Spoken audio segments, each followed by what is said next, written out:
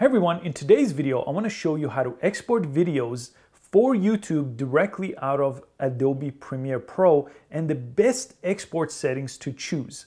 And I'm going to use a resource directly from YouTube that gives you some of the numbers and from my own experience of exporting over 800 videos for YouTube and using Adobe Premiere Pro for over 10 years as a professional editor. So I'll show you all that in this video. And I'll put the links in the description below this video for some of the resources. If you don't have Adobe Premiere Pro, for example, I have a free trial link below this video and the link to the Google page, the YouTube page that shows you all the numbers we're gonna go over. But I'll show you each one and explain the process step by step. Let's jump into Adobe Premiere Pro and export our video for YouTube.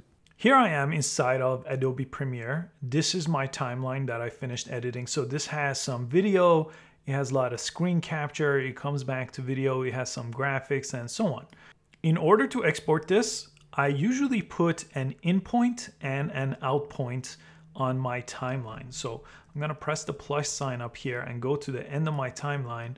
And I usually just use the keyboard shortcut O to put this out point here, and I usually do that in the beginning of my timeline. So it only exports from the in point all the way to the out point, and if I have other footage here, it will ignore that. So that's a great way to make sure you export just the area you want. Now, with the sequence selected here, I'll go up to here, File, and I'll go down here to Export, and I want to choose Media. It also has a keyboard shortcut on Mac and PC. And this is the page that I really want to walk you through. And I'll put a link to a different page in the description, this page.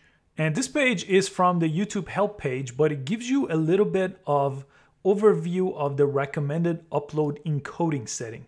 Now I'm going to show you all these inside of Premiere, but just for reference, you could come here and look at some of these. MP4 is the container, for example. Video codec is H.264, and bitrate is what we really care about. So let's go back to Premiere so I could show you all these step by step. The first thing is format. So I need to change format here first. So I usually choose H.264. Now H.264 has been the go-to compression for movies for a long time, for maybe 10 years or longer here using Adobe Premiere Pro. The container was MP4. If you look back at the YouTube page, it says container MP4. Now this H.264 by default will be MP4. So we don't actually have to worry about that. So change format to H.264. Under preset, let's go ahead and drop this down. And if you scroll all the way down, you'll see a couple of different YouTube settings here that we could choose. So I'm gonna actually choose these and we'll make a couple of tweaks after that. You have YouTube 1080p and then you have YouTube 4K. Now, depending on how your footage was shot, you want to choose either 4K or 1080p. In my case, I know my camera shoots in 4K and my screen capture on my iMac was 4K, so I'm going to choose the 4K option. So let's select that. Now, a couple of things are going to change if you choose 1080 or 4K. Your width and the height will change if it's 4K or 1080p, so you don't have to touch that, just leave everything as is. The only thing I'm going to change on this page, if you scroll down, is the bitrate setting. And again, this depends. If you're on 1080p, it's going to be a different number, and 4K is going to be a different number. So let me show you 4K first. Right now it's set to 40 and it's set to 1 pass. But if I select this, there's another option for 2 pass. This is what I like to select, is 2 pass. That means Adobe Premiere will go through your video 2 times. It will give it 2 passes for the best possible results on the output of the video. And you have a target bit rate, and you have a maximum bit rate for more advanced graphics, for example. So let's go back to that other page I showed you. And this is where we're going to get our number here. So for 4K video, it's recommended 35 to 45 for your bit rate. And for higher frame rate footage is recommending even higher than that. Now, most of the time, I either record my video at 24 or 30 frames, I edit in 24 or 30 frames, and I export in 24 or 30 frames. So this is what I need here for 4K quality. For 1080p, it's recommending only 8-bit, and for higher frame rate, 12-bit. So look at the type of footage you have to work with and come and put these numbers in. So I'll go back here, and I'm gonna change my target bit rate to what it recommended, which was 35. And I'll go ahead and change my maximum to 45, so it'll never get higher than that. And it's gonna work between 35 and 45.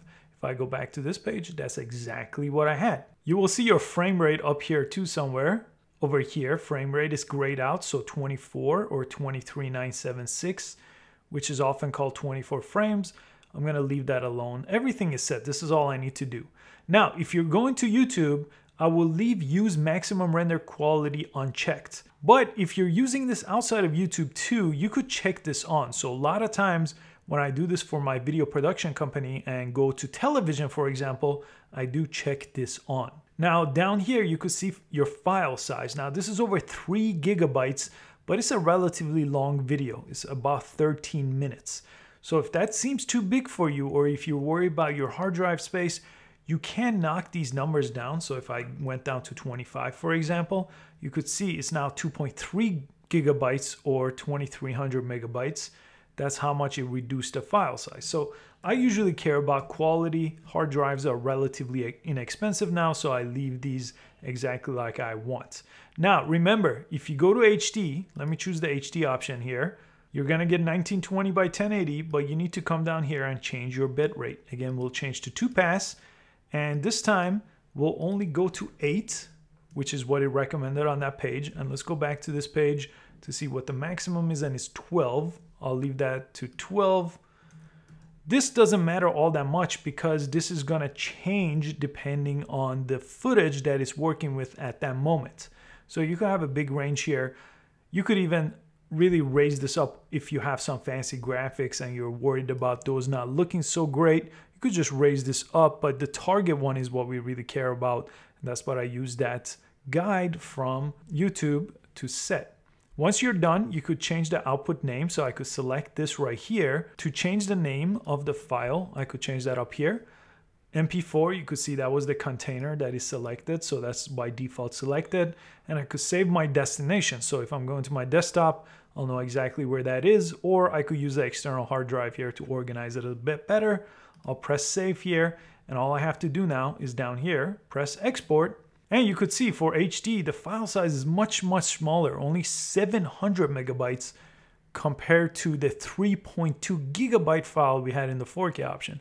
So that makes a big difference, especially with this lower encoding. And you could see this is going to give it 2 pass. So it is going to take a little bit longer, but the quality turns out a whole lot better than if you just did a 1 pass. But if you are in a rush, you could go ahead and do a 1 pass, or if your computer is slow, you could go ahead and do a 1 pass. And that's it. It's going to appear on your desktop as a MP4 file that you could just go ahead and upload to YouTube. Thanks so much for watching this video. For the next video, I recommend you watch how to properly put your videos on YouTube, because if you don't do that step correctly, this step doesn't help you all that much. In the next step, you need to worry about your titles, your description, your tags. I cover all of that in the next video, from uploading over 800 videos on YouTube and really figuring out how to do that step. And I have a full checklist for it too. So watch that video next. I hope you found this one useful. Please give it a thumbs up, and I'll see you next time.